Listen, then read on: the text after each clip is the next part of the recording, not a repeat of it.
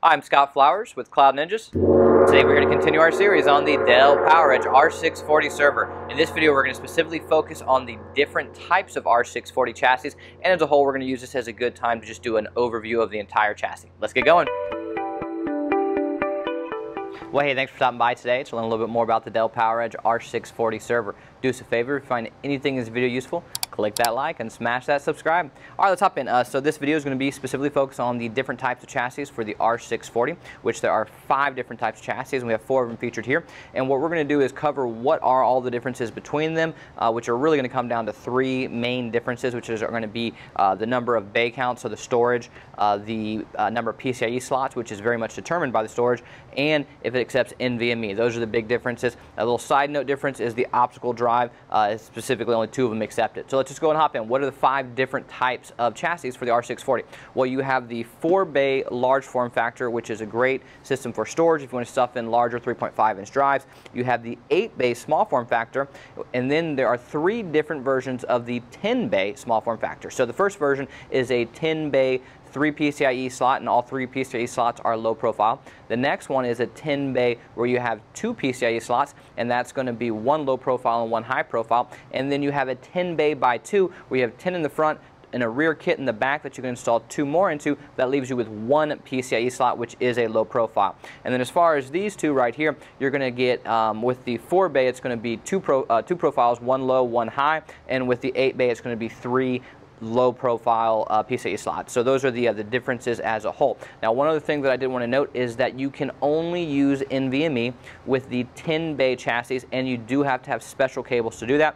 And you can do it a number of different ways. If you only want to have, let's just say, 8 drives that accept NVMe, you'll need a couple of, I think it's actually 3 cables for that. If you want to go all the way up to 12, you're going to need to get an additional cable. So depending on the setup that you want, and you can refer to our NVMe video that'll get a little bit more in depth with the different options for NVMe. And the other thing I wanted to know on the side note was optical drives.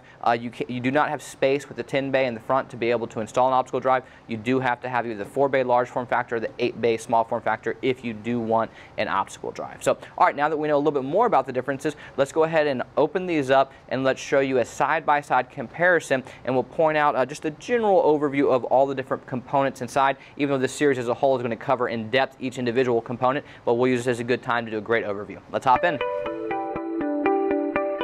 All right, so we're going to start with 2 chassis first, the 4-bay large form factor and the 8-bay small form factor. So we're going to pop both latches, and we're going to lift our tops and remove them just like any server you've ever been in before. So one of the things I did want to note before we got too far, you might notice that the back plane here is actually a little bit further back, and this chassis as a whole is about maybe 1.5 to 2 inches longer back here.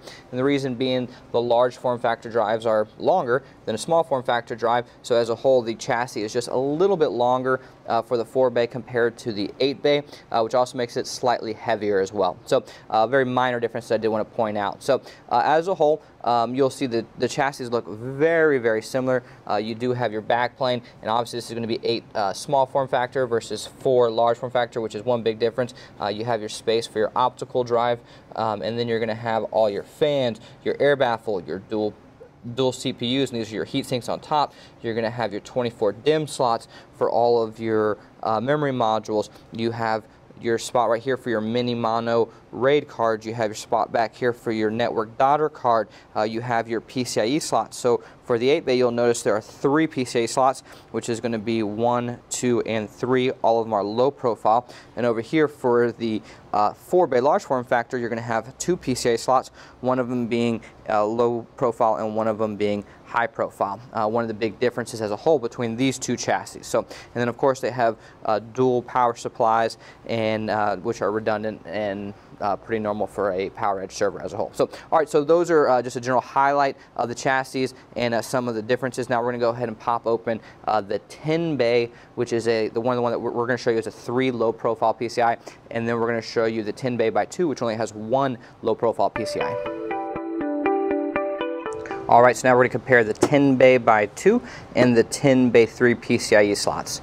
So we're just going to pop our latch and lift it open, pretty much like any Dell server you've been in before. And you will note, this is the one we've been building in the series.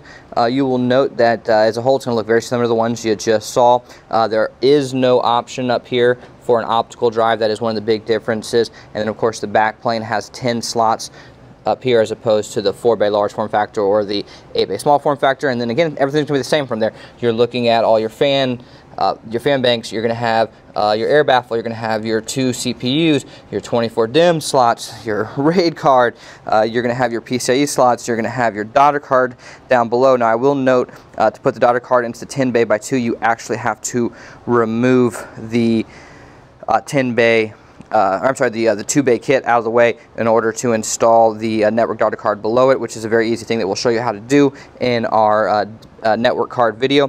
But as a whole, you'll see everything is the exact same. I do want to note one of the big differences about the 10-bay by 2 is there is one PCIe slot. That's the only limitation as a whole. Otherwise, this is a great option. It's one of my favorites personally, just because you have extra storage. But if you do need more than one PCIe slot, then this is not a great option. If you only need one PCIe slot, then this is the best option. So as a whole, those are the differences that you're going to see in your chassis.